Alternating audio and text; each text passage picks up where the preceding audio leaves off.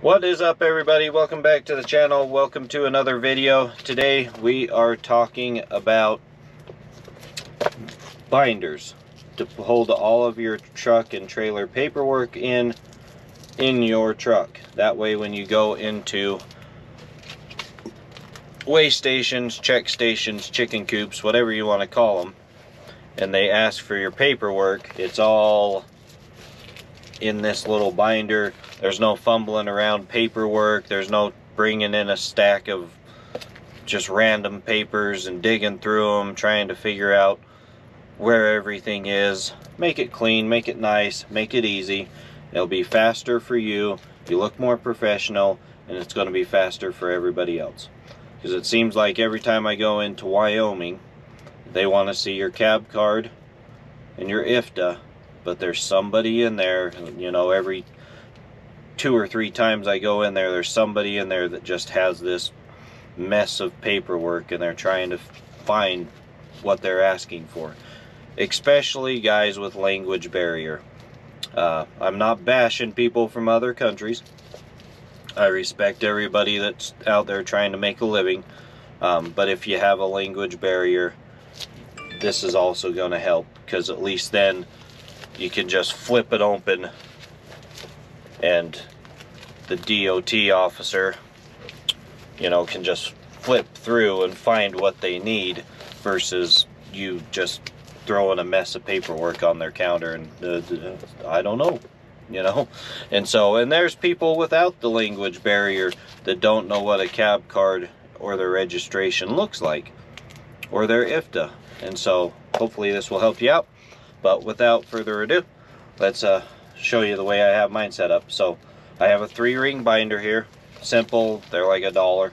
I don't even know if they're $1. But first and foremost, label the binder for the truck, the trailer, the unit number. One thing people do put on there too is the last 8 of their VIN, or the last 6 of their VIN. That way if you ever call and need to need parts, they always want like the last 6 or 8 of your VIN number. And so that's not a bad thing to have on there too. But that should be on the outside of your truck as well. But you can put that on there. But I have it labeled on the side and on the front. So, and I make 2 of these. So, and you might ask, well, why do you have 2 of them? Because accidents happen, things happen. If something was to happen to this book, I have another one set up at the office to where I could just grab it, and I don't have to waste time printing off paperwork and whatnot.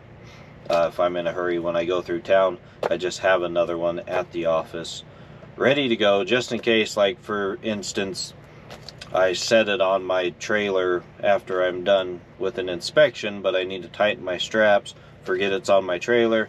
Next thing you know, it's on the side of the highway somewhere. It's just easier to be prepared. So, but so when you open up mine, this is the way I have mine set up. So over here in this little pocket, I have the little card that tells you how to use your ELD. That way when they ask you to send in your hours, you know, it tells you where to go and how to email your hours into the little DOT office. And then back here somewhere I have just an extra unit number, just because, you know, whatever, I have it. So if the truck wash was to blow off a number, I can replace it. Next is your cab card / truck registration, which is probably the most important thing you have, because this is what they're going to use to search up your company to make sure everything's active. So like when you walk into Wyoming, I walk in, I literally, when it's my turn to walk up, I open up the book, I set the book on their counter, boom, they're ready to go. It makes everybody's life easier, happier, faster. And so I have the truck registration, followed by the trailer registration, followed by my insurance, then the little insurance card, followed by my IFTA,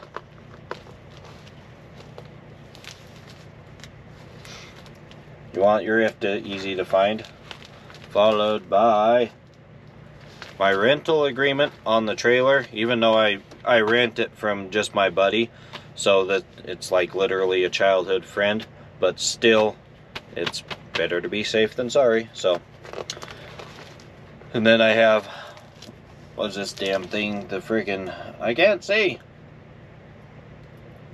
$22.90. Trying to remember names of stuff, but the LED light that I have on the GoPro is extremely bright. $22.90 there. My last truck and trailer inspection, my DOT, the trailer one's just behind the truck one, so I hardly ever get asked for the trailer one, but you need it, so I just keep the truck one in the front. What do we got here? I haven't been this far back in my book for a long time. Oh, a title report for the Volvo. And then this is just gets into stuff that I just need in the back, or I want in here. So like the place that I had this Volvo finance through, I don't need this anymore because it's paid off. But Freedom Truck Finance was who I had it financed through.